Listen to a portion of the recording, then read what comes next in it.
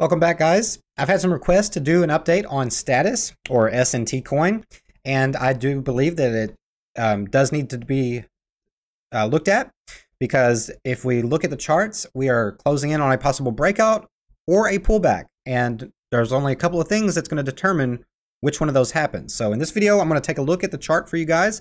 We're going to briefly take a look at Status Network's website also, because the use case they have going, I do believe, is very interesting. So I think it has potential. If this is interesting to you, if you're an SNT coin holder, then you might want to hit that like button so more SNT holders can check this video out. But definitely subscribe to the channel if you're new. Join us on our cryptocurrency journey, and we will jump straight into the video. All right, guys. So looking at SNT coin currently, trading at 7 cents, down a little bit right now. And Status or SNT coin is actually not new to the game, guys. Just because we've been seeing some gains and putting it on the map again. It's been around since pre-2017, so since the previous bull run. It's been around for a long time. It flatlined out for quite a while, and then got a nice pump here in 2021, and then kind of flatlined again. And we could be on the verge of a possible another run similar to these runs. So what we're going to do is jump on into it. But first, I would like to just take a look at their website, because their use case here is pretty interesting. A secure messaging app, a crypto wallet, and Web3 browser, all built with state-of-the-art technology integrated into one app. So this is pretty cool, because a secure messaging app to me is very interesting. Getting involved with the blockchain and using the blockchain as a way to communicate with one another in a decentralized way versus going through centralized applications, centralized messaging services. Right, this is very key to a decentralized future, a use case like this. And message, browse, transact on your own terms, so you can communicate with people, communicate with your friends and family through this, as well as transact with them, send them crypto through this. Not only that, but you have access to a Web3 browser where you can access DeFi and other things that are only available on a Web3 browser like this. And it's a decentralized Web3 browser, so it's not like you're going through, say, other browsers such as Opera, or some mobile browsers that offer Web3 access but still are a centralized application, right? So this is very cool, as long as it is completely decentralized and can fulfill this mission that they have. Like I said, they're not new to the game, and seeing a long-term project like this that is still in the spotlight to this day. Considering that it's been through the bull run, it's been through bear market cycles, and still holding some strength here. Market cap currently at $261,492,000.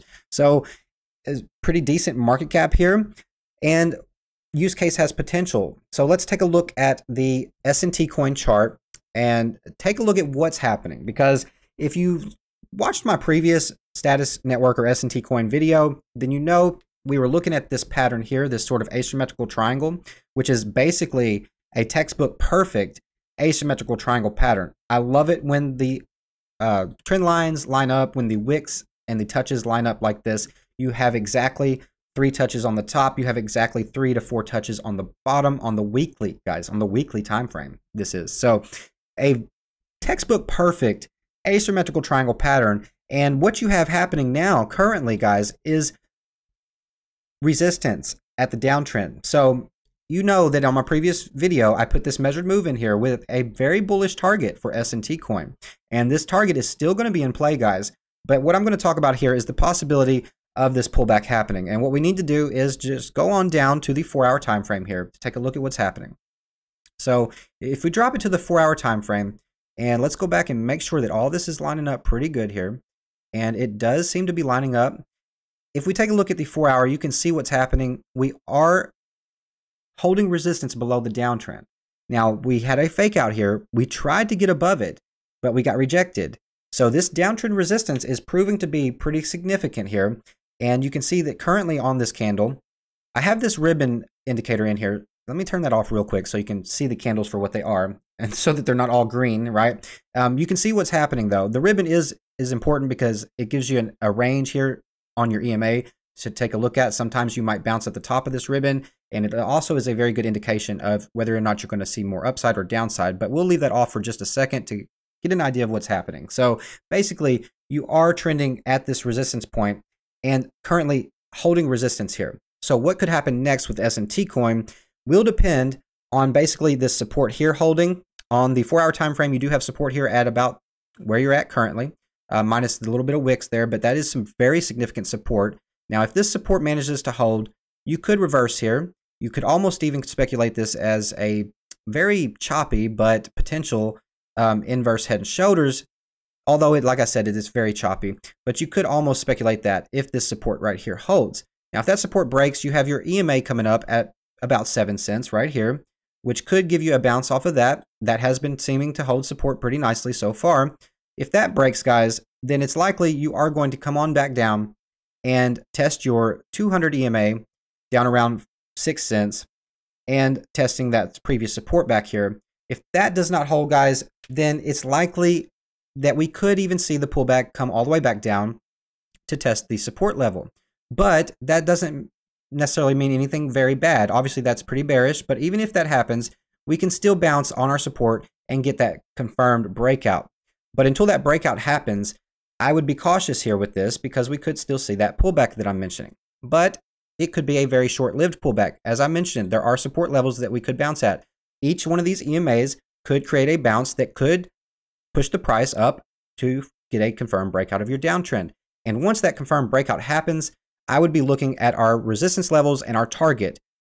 And if we look at it on the daily time frame, all that is still in play. And this could even potentially play out as a cup and handle, actually, guys. Let's take a look at that also real quick. But what I'm looking at is this downtrend here for resistance. We have that purple box in there, and that's in between about 19 and 25 cents. So about 20 to 25 cents or so is looking like definitely major resistance. And then our target gets us up to around the 75-cent range, guys. 75 cents for status is still in play, but that mainly depends on how this breakout goes and if this resistance is rejected or not.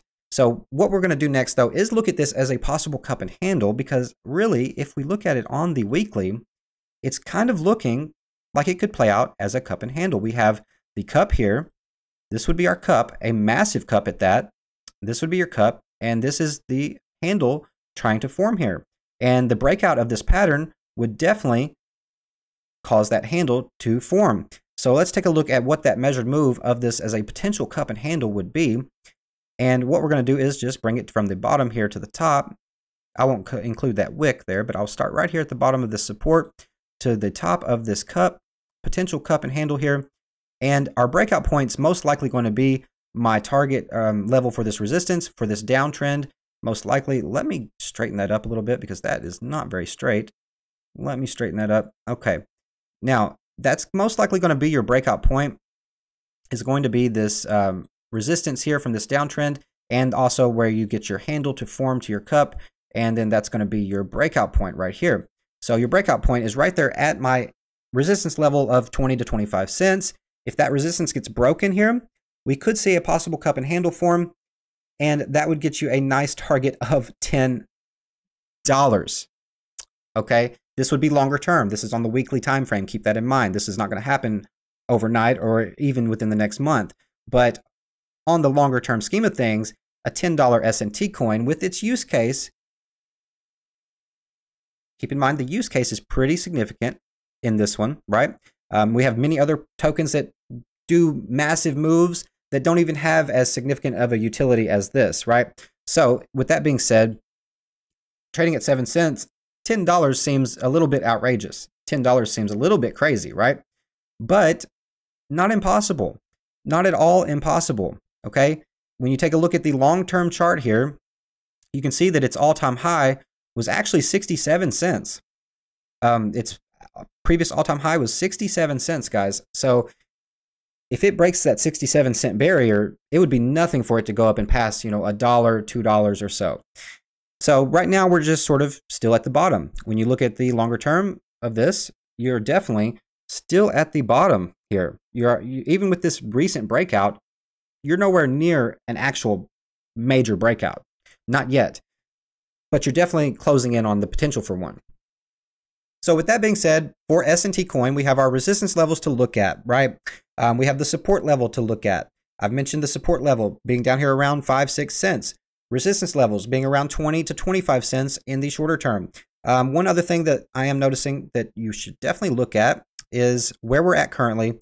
Let me just point this out. This previous support here, we're trying to catch a little resistance there. That's also previous support right here, trying to catch a little resistance here. So not only is that confluence with this downtrend, but also confluence with the previous price action and the support levels that have to be retested and broken before you can go any higher. But we also have the resistance here to point out at about 12 cents. I did mention that though at 10 cents, 10 to 12 cents here being resistance for sure. And our targets, we have our targets here. So we know that if this resistance and this major longer term downtrend is broken, we could expect the target to be reached of about 75 cents. And if this does turn out to play out like a cup and handle, we could expect over the longer term scheme of things, a $10 SNT coin potentially. As always, not financial advice or investment advice. Invest, trade, hodl at your own risk, guys. Thanks for watching. I hope you enjoyed this update on SNT coin. Don't forget to check out our project, AJC token, utility, rewards, burns, merch, and more. Check it out. Roadmap recently released. The Average to Savage roadmap is available. You can come here, check it out in a brief description, or click anywhere on this image to take you to ajcswap.com where you can learn more about the AJC token project. Thanks for watching again. Hope you guys have a wonderful day, and I hope to see you in the next one.